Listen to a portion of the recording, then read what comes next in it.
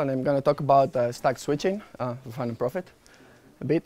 So I go by the name Saúl everywhere. I love this conference. It's one of my favorites, and I like to make sort of everything I do open source. You can see some of the stuff I do there in GitHub. I'll talk about one of my projects today, alongside other things.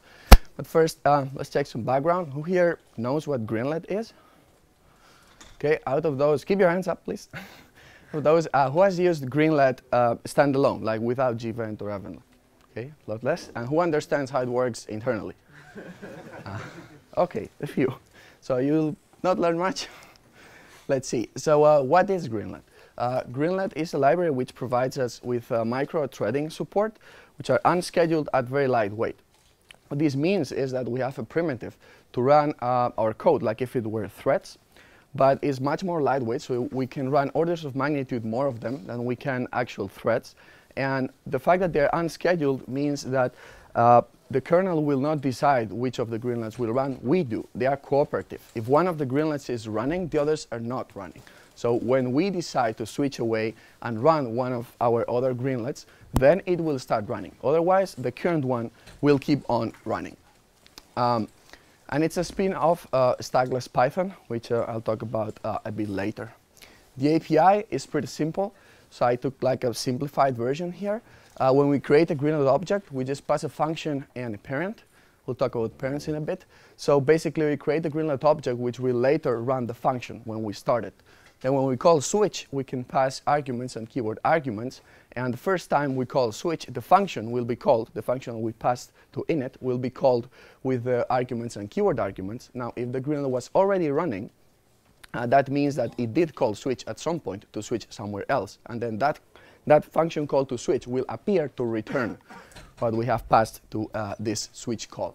And throw is basically like switch, but instead of passing a value, it raises an exception. If we don't specify one, the default is Greenlet exit, which will cause our Greenlet to basically stop running. Now, here's a very simple example of what's happening. So we get the current Greenlet with a get current. There's always a current Greenlet, even if we didn't create one. If we didn't create one, but what we get is the main Greenlet, let's say, and there's one of those per thread. That is the only one that doesn't have a parent. The others always have a parent. Now here in the example, we create a Greenlet to call the function bar. Then we switch to it by passing 42. And in bar we call foo, and in foo we switch to main, which means when we reach this statement, we do like go to here. And when we go to here, this switch appears to return 42 because it's what we passed here on main.switch. So we print 42. Then we continue with the rest. We switch again to G1, but G1 was actually right here. So we resume, then foo will return, and then we return hello. And where were we? Here. So we print hello. And then we can query the dead attribute of a Greenlet to know if it's actually done. And in this case, it will return true, because it has just finished. Now, how does this actually work? It uses a technique called stack switching or stack slicing, which uses non-portable assembly code to basically mangle the C call stack back and forth so that we can do these sort of go-tos in a way. So we are executing this function right here, but we want to go to that place over there. So we need a consistent C stack all the time, and we have some assembly code to basically arrange for that. At the same time, because we're mangling a lot of state there, we need to keep it consistent. That is, we need to save CPU registers, and we need to keep the Python state in a sane way. That means we need to keep the exception state, the recursion depth, and what else? And the current Python frame. So if I'm executing this function, which is like 3 levels deep into the recursion stack, and I do switch to another Greenlet, which was 15 levels of recursion depth there, we need to remember this and arrange everything. I have some very nice diagrams explaining everything. So here is the C stack, the C call stack going downwards.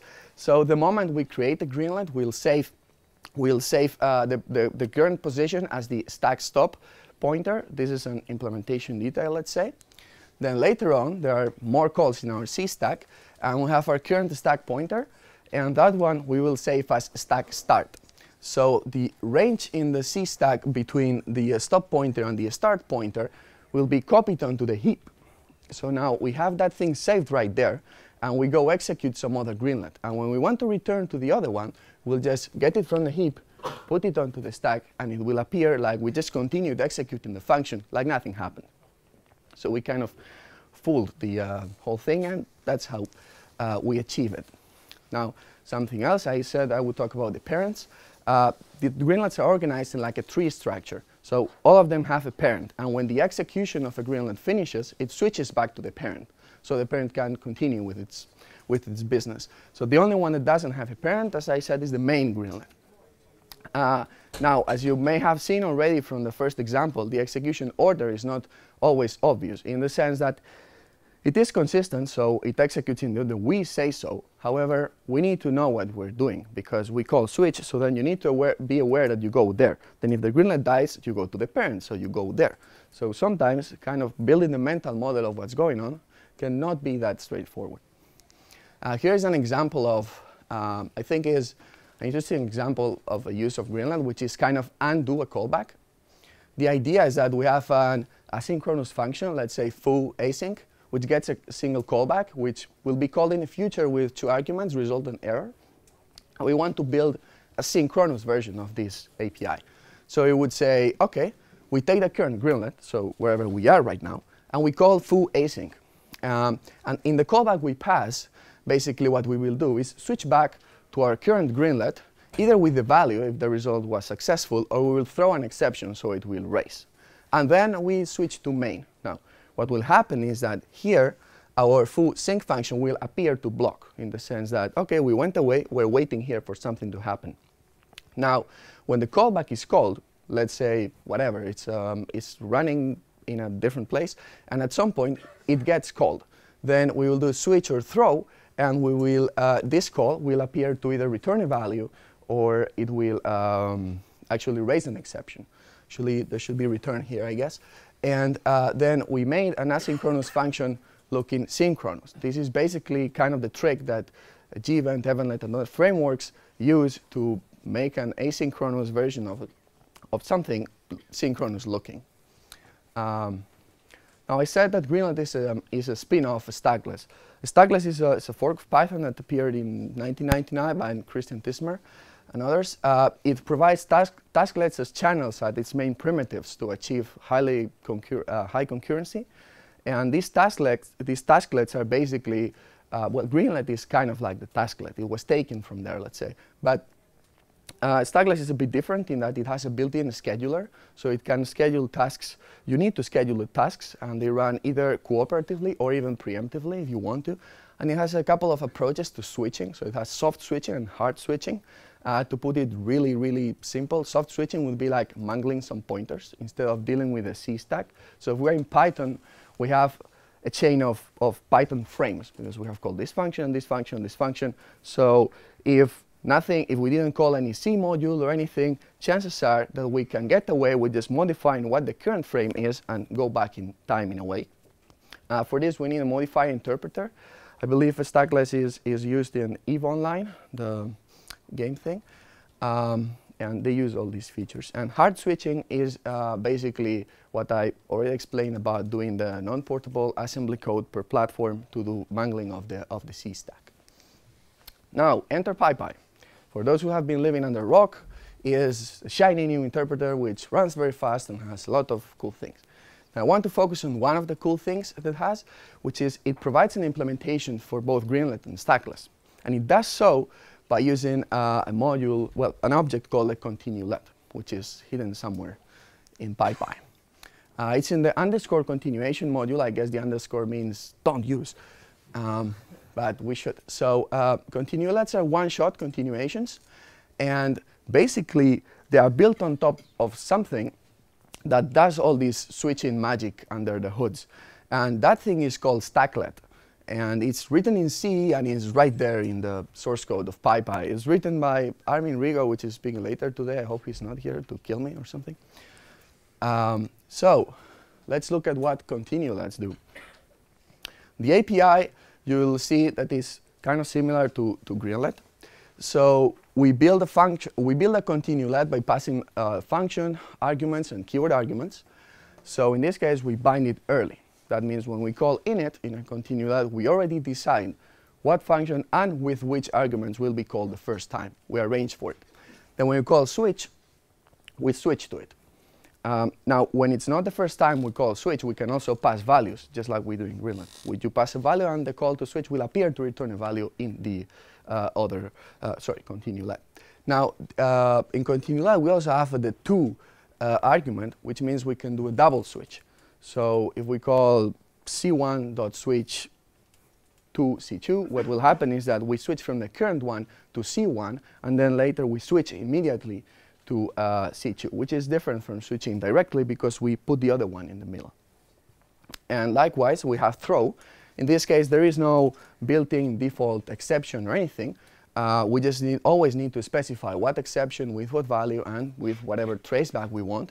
And then we will switch, we'll activate that continue let, and the exception will be raised. Now, let's go a bit down to C to check what Stackless is. Stacklet is. Stacklet is that tiny library on which continue let is built on top. It's a single C file, around 400 lines of C code. So it's actually pretty short, plus all the assembler files for the per platform mangling of registers and saving the state. Currently, x86, 64, and RAM are supported, so that kind of covers a lot. And it has a pretty nice and simple API. Let's have a quick peek. Because it supports multi-threading, let's say, we need to create a thread handle, let's say. So basically, each C thread will have its own set of stacklets, and you cannot switch between different thread stacklets. So with that thread handle, we basically say, I want to create a stacklet for this thread. Then we create it with new. Now this starts to run it immediately. So you create it and let's say switch to it in a way. So we pass the thread handle, the run function, and the argument we want to run, and it will call that function in a new stacklet, which is started immediately. Now later on, we can switch to a target handle because this function will return a handle to which we can switch later on. So with that single function, we switch to it. Here there is no throw because, well, it's C, we don't have try except there. Here's a very, very simplistic example. So here we create a new thread, and we call test new, which will create a new stacklet handle. What this returns is basically it returns a new stacklet handle, but because we already finished the execution, because it's called immediately, it will be empty. So here is the empty stacklet handle. So basically what happens is that this function it's finished. So what happens is we call this empty callback with the 1, 2, 3 as the argument, which we check right there, and we return the handle. Basically, from when we get our stacklet function call, we need to return which will be the next one to execute. Now, here we just return the one that got passed to us, which is empty because no other thing will run here. So we just run that function and finished. This is a very simple example, but you can check inside the stacklet directory. There's a test.c file with a bunch of tests there for you to check. And well, also continue let itself, and something else I'm going to talk about now is based on top of a stacklet, so you can see how to actually use it. So now I want to talk about Fibers. Fibers is a project of mine which implements microthreads for Python, inspired by the threading API plus the Greenlet API, in a way. So it uses a stacklet underneath, or the continue let object if we are in PyPy. So works on CPython and PyPy. You can download right there or install it with pip. And here is the API. So the init API looks pretty much like the threading module. So we create a fiber by passing a target. The arguments are the keyword arguments. So we bind early. Early on, we decide what function we want to call and with what arguments.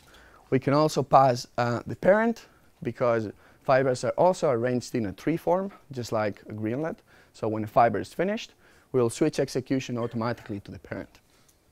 Now, the switch function only gets one value, because basically when you call switch with a value the first time, it's actually an invalid condition and you'll get an exception, because we already decided with what arguments we're going to run the function. So the only case when you can put a value on switch is when you want to switch to an already running fiber and you want it to return that value. So that's when we would specify it. And likewise, throw will do the same as switch, but it will raise the given exception. Here, there is no hidden fiber exit exception or anything, so whatever exception you pass to throw, it will be raised there. So no exception is swallowed or nothing like that. Now, some of you might be wondering, why the hell, right? So I wanted to build an object which I wanted to call task. And this task object would look very much like a thread, like you would call init, pass the target, and then call start, and it will asynchronously start at some point, basically like a Python thread, right? And then I wanted people to be able to subclass my task class and define the run function and have it put the body of it right there, and it should just work. Now, however, I couldn't do this with Greenlet because when you create a Greenlet and you pass the function to init, it stores it in the run attribute, which is mutable. So you can change it between init and whenever you start it the first time. And it actually fetches that function from there using getAttr from C. So I couldn't allow users to subclass and modify run because I wanted to provide an implementation for run in the first place. So it all started from there, and then I started modifying all sorts of things, and it ended up like this. Another thing I wanted to do, which I already mentioned, is early binding. So I wanted to decide very early on what function and with what arguments I wanted to run. So I want to do that in init, not when you first call switch, and then switch means something else. So I like that idea that threads have, and that actually Continuelet also has, so I implemented it that way in fibers as well. Another thing I wanted to have was more exceptions in places where I think that should be expected. If you create a Greenlet, switch to it, and then the Greenlet is done, and you call switch again, you get back an empty tuple. That's obvious, so not really. So I wanted an exception there. I wanted an error, a runtime error, something. You're switching to something which is dead, so don't do that. So I wanted to have more errors spit on my face if I'm doing something wrong. And then I didn't want to have the magic exception. So Greenlet exit is in a way a magic exception. So you throw that into a Greenlet, and what happens is that Greenlet is killed. But that exception is not written anywhere, not to the standard error, no traceback, no nothing. It is swallowed, and the execution stops. So I think that this is in a way a bit magical, and I wanted to reduce the amount of magic because it's already a bit of it with all that stack switching going on. So I didn't define that exception. If you want to do something similar to that, it's very easy. In your function, you just try except, and in the catch the exception you want and do pass, whatever. And then you're done. But you need to pass the explicit exception to throw. And then one last thing is, on garbage collection, I didn't want to do any switch. So today, if you have a Greenlet which is running, and you switch somewhere else, and then all the references to that Greenlet up there are lost, it's garbage collected. But on the process, it's switching into. So basically, we do throw Greenlet exit to terminate it. But that means that it's kind of like a side effect thing to my eyes, because we're doing something else, but we trigger garbage collection, and suddenly we switch execution there just so that we can kill it. So I didn't want that to happen. I didn't want to switch on garbage collection, so actually Continuelet doesn't do this either. And I wanted to have that same concept, so I went that way. So this is why I created this in the first place. And here's an example of how fibers look like. So pretty much like the first example I show. So we get with the current function call, we get the current fiber running. The example is the same, but here we pass the arguments early on. So we want to call the bar function with 42, execute the function, call foo, switch to main, print 42, switch again, and we print hello because we resume here where we just were. And instead of having a dead function, a dead attribute, I provided like the opposite, is alive. Why? Well, I don't know. It just sounded better. I made it a function, and in this case, well, it will return false. Now, I talked about a number of things. So there is Greenlet, Stackless, Continuelets. So you might be confused. I have a diagram explaining later. There's a number of projects using fibers already. First one, which is the project I created it for, is called Evergreen. It's a library I wrote for doing basically asynchronous I/O in a synchronous looking fashion. Then we have Groovy by Gert Jansen, which is somewhere around the room, and it's basically the same idea. We actually collaborated in fibers together. He sent a very nice patch to fix a multi-threading issue. And also Benoit, which we'll talk later about, his library offset also uses fibers right there. In case you use it, drop me a line. I'll be very interested to know in what you're doing with it, and I'll put it up next time I give a talk similar to this one. So as sort of to round it, as closing, the stacklet sandwich would be this one. So at the bottom of it, we have the stacklet, which is the C library implementing one-shot continuations for C. Then on top of that, but this is sort of PyPy style because it has one more layer, the sandwich look better.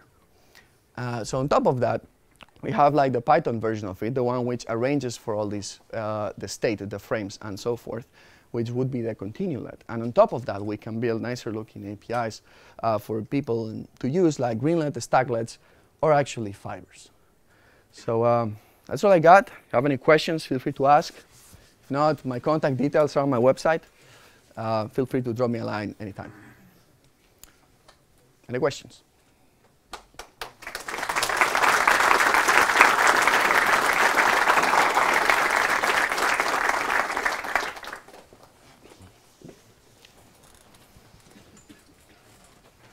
How much assembler code is required in porting to new platforms on fibers or stacklet, I guess, versus Greenlet? Yeah, well, it's basically kind of the same thing. Oh, the question. So how much assembler code is needed to port it to a new platform? It's basically a single file of assembler. I know it's 50 lines of code or something like that. But to be honest, like, I'm not smart enough to write that. So I stand on the shoulders of giants, like Armin Rigo, who wrote Stacklet in the first place. So I didn't need to bother about that, let's say. But I understand that it should not be that hard. Also, Greenlet actually supports more platforms than Stacklet today. So I guess the reason is that Stacklet is only used on PyPy, well, and on fibers. But it comes from there, and PyPy only works on x86, 64, and ARM. So those are the three supported ones. Also, Stackless itself also has assembler code for other platforms, even like the Sony PS3. So probably you could take a peek there if you know that thing and make it work. I'm taking patches. Another question?